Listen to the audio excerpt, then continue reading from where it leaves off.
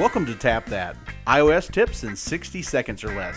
Today we're going to finish our two-part talk on how to share photos. Tapping the camera icon to the left of the message field gives you options to take a photo and automatically embed it, or to select one of your saved images. Images you take when composing your message will also save to your camera roll.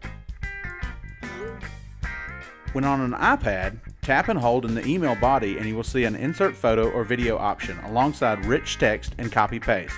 This allows the same options of taking or selecting media to attach. That's it for now. Thanks for watching. Be sure to check out the Tap That channel and website for more tricks and email us your suggestions.